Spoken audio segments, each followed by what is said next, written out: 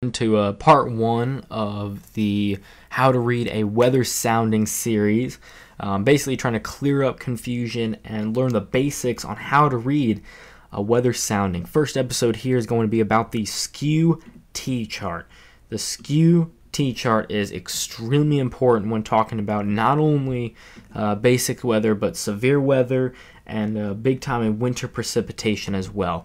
So this right here on your left side, upper left part of the sounding normally is a Skew-t chart. And this is actually an example here from today's GFS, just a basic example, and we'll go into basically what a Skew-t chart is, the different parts, what you can read from it, including some CAPE and SIN levels, which we'll get into a little bit later. But let's go ahead and take a look at the basic components that go into a Skew-t chart. So we're going into here the basic parts of a Skew-t chart. Taking a look here, this is a basic Skew-t chart, and first thing to know is a Skew-t chart is on an XY coordinate plane. So this x-axis down here is degrees Celsius. So this is temperature down here, and followed on the y-axis by the altitude. So obviously the higher you go, is the higher it is in the atmosphere. So just imagine it as like a 3D cutout of the atmosphere. Up here is your highest, and this top level is the highest level of your atmosphere. Down here is your surface. So that's basically how to look at a Skew-t chart, positioning wise. But let's look at the different components. So obviously this has it kind of laid out here. So this red line, and normally the lines are red, is your temperature as you go higher in the atmosphere. So obviously it is 50 degrees down here. You can look at down here is 50 degrees, and this is normally in Fahrenheit. So this is 50 degrees Fahrenheit down at the surface. But as you go higher in the atmosphere, obviously temperature changes. Taking a look at this green line, this is your dew point. And obviously this is, as you go higher in the atmosphere, the dew point changes as well. Because as temperature changes, so does the dew point normally. But taking a look, this is 45 degrees down at the surface, dew point levels. That's just basic how to read these basic lines on a skew chart. Going over here, I'm not going to worry mixing ratio. We're not going to worry about that right now. That's higher level stuff. This is just very basics, very basic. Taking a look, these are wind barbs here on the right side.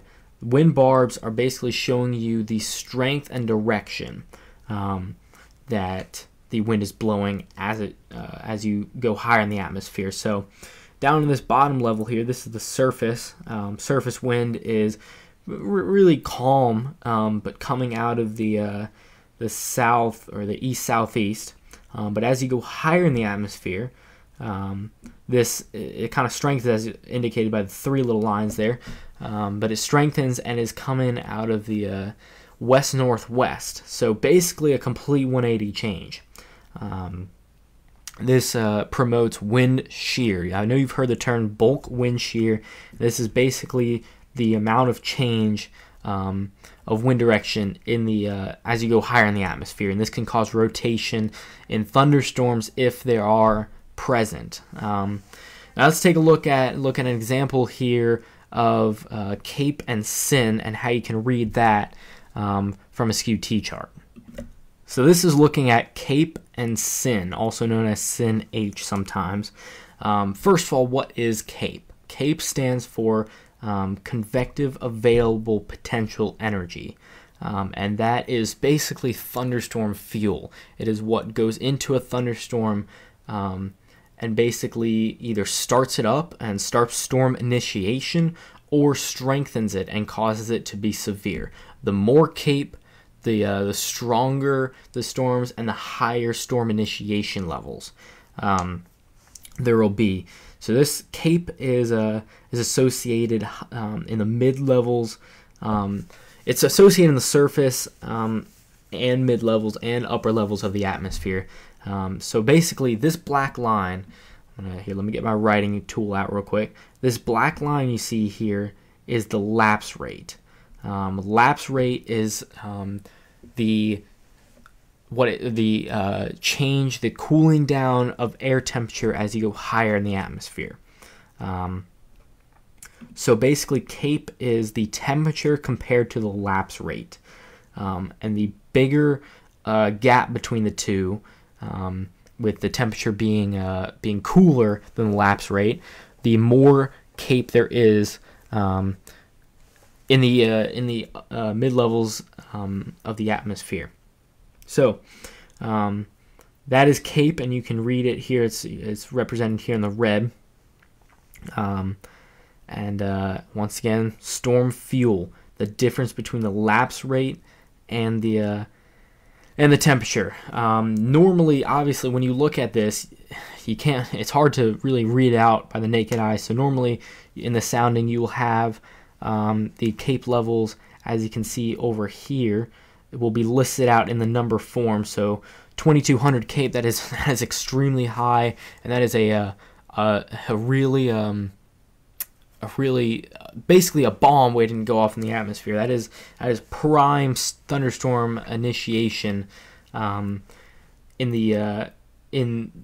Springfield, where the sounding is from. Now let's go into to SYN or SYN-H a little bit, which can either promote, or in most times it is a capping inversion that'll shoo away storm initiation. We'll go into that here in a moment. So SYN or SYN-H stands for convective inhibition. Convective inhibition is also known as capping. If you've ever heard the term a cap inversion or the strength of capping, that is the SYN number and the level of SYN in the atmosphere. So basically what capping inversion is when you have warmer air at the surface with cooler air above it. And that does not promote storm, but it's basically keeping storm development at bay. You normally want, so this temperature line here, it goes across the lapse rate in the warmer area. So once this temperature line, let's say this temperature line then goes like this, that is where the cap breaks. When you have this free flow, and the CAPE can now come to the surface, and that's where you develop surface CAPE. So if you have the temperature line here on the right side or the warm side of the lapse rate line, then you have a capping, and that does not promote storm development. That will basically keep storms at bay until that cap breaks. Normally what happens is the CAPE will build up. If you have high CAPE levels and then a capping level, if that cap level breaks, you will get immediate, right off the bat, you'll get storms potentially strong and severe, and that's where supercells develop, when you got the capping building and then the CAPE building, and then the cap breaks, and you got this flow of convective available potential energy, or CAPE, that'll flow to the surface, and that is prime atmosphere for severe storms. And normally, obviously, once again, this is not really easy to look at and know the number by the naked eye. So on this right side here, you can see the capping. If there is strong capping, it is associated with a negative number. And so capping is actually what it'll take to, basically, if you see this negative, it's what it takes to break it. What it takes, this number is what it takes to break this cap. So capping can be, or SYN can be broken apart or degraded by sunshine making it through either clouds or a sudden warming of the surface. So that is basically what CAPE and SYN are, or convective inhibition. We're going to take a look at the sounding here and do our own reading on it now. So this is taking a look at the sounding we were looking at earlier, and this is a real sounding from the GFS model. This is valid Monday at 0Z, and this is actually from, I believe I got this from southern Louisiana, where we have the potential for severe weather. So if we take a look at this sounding, a few things jump out at me first. If you look down here, you see Cape numbers. And this stands for surface and mid-level Cape. And those numbers are extremely high, as you can see.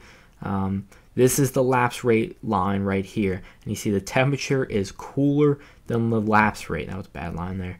Cooler than the lapse rate all the way through. Now, it being cooler all the way to the surface also tells me there is no capping. This red line isn't on this side of the lapse rate. So as you can see here on this bottom section here, the SIN H, the convective inhibition levels, remember that capping, is very weak with the negative. I mean, 28 is nothing. Negative 39 is nothing. There's nothing that is keeping this atmosphere, or there's nothing that's keeping these storms from building and becoming surface-based storms. That's two things you can pick up immediately. The other thing is we look at wind barbs over here on this right side. One thing I do see is there isn't much turning with height. Normally you want to get, so this at the surface, these are southwest, basically due southwest winds. And as you go a little higher in the atmosphere, maybe it's more west-southwest, but there isn't that much turning of wind or wind shear to get strong rotation in the atmosphere. That would be a limiting factor to tornadoes, but with the amount of Cape, 2,000 joules is pretty high level, so it does promote severe weather, but maybe not in the tornado form due to the lack of wind shear or the changing of wind as you go higher in the atmosphere.